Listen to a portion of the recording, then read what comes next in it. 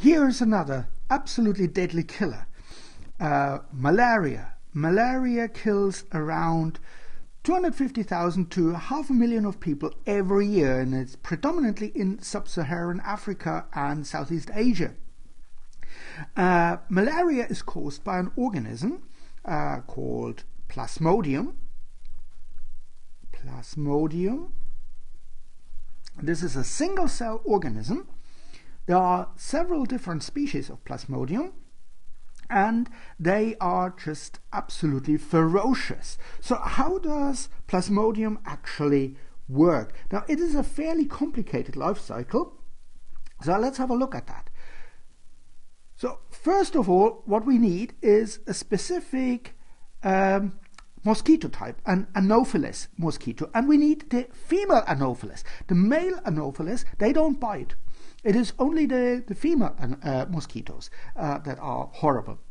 Now, let's see how they do that. So they have some of these Malaria Plasmodium organisms in their salivary glands. And how they get there, we will discuss in a minute. But in these salivary glands, they have these organisms, and when they bite a human, through the salivary gland, some of these organisms, they are called the Sporozoites, they will be injected into the human. And here you see these Sporozoites in the capillaries, in the veins, and they move to the liver. In the liver, these Sporozoites will invade the liver cells. Liver cells are also called hepatocytes. So in the liver, these Sporozoites will invade the liver cells, and they will multiply. They will double, triple, quadruple, and invade these liver cells here, and they turn into what is called the merozoite. Don't worry too much about the names. It is more important that you understand the principle. So in these merozoites, in the liver, the next generation of this Plasmodium is growing up. And sooner or later, the liver cell can't stand it any longer, and it will just simply burst and will destroy the liver cell. And it releases lots and lots and lots of these merozoites.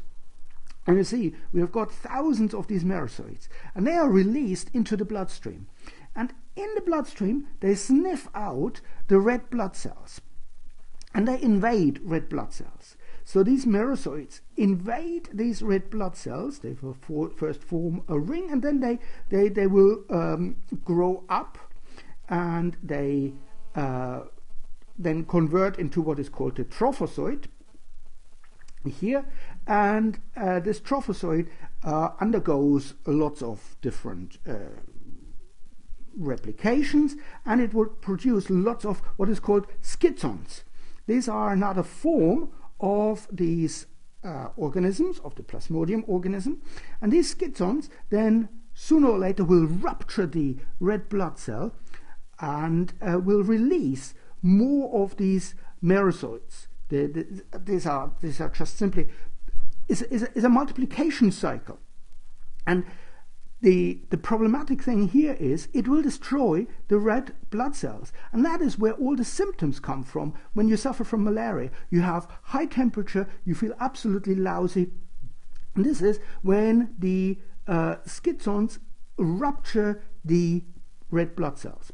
So in this erythrocytic or red blood cell cycle, we generate more and more and more of these malaria parasites. Then some of these parasites will undergo a sort of another process, and they will differentiate into male and female parasites. Now they are sitting there. They can't do anything in the blood cells. They can't fuse together in the blood cell, because for that to get to fuse together, they need the conditions which are only available in a mosquito gut.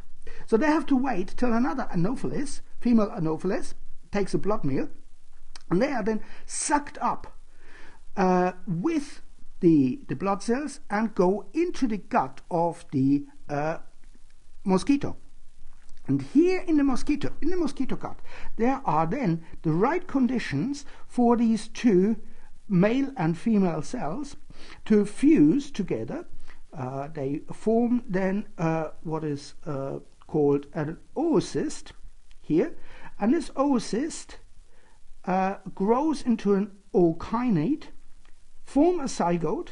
That a zygote is just simply a male and a female cell fused together, and this zygote then develops into these sporozoites. These sporozoites then move back into the salivary gland, and the reproductive loop is closed. These sporozoites then waiting in the salivary gland till they are injected into a human again, and where they then can do their start their next life cycle.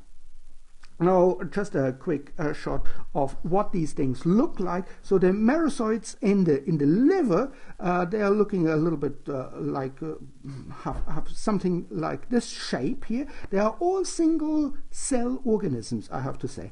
So they have here this shape. This is in the liver, and then they invade the bloodstream. In the bloodstream, we have the sporozoites, and so they are elongated worm-like parasites, and then when they end up in the mosquito gut, they form this ookinete, which can move around, and then it divides and forms more of these schizons. So I hope that makes sense, and it shows you actually how complicated life is when you are a Plasmodium parasite. But on the other hand, it also shows that they are incredibly successful and also very, very dangerous. Thank you very much for watching.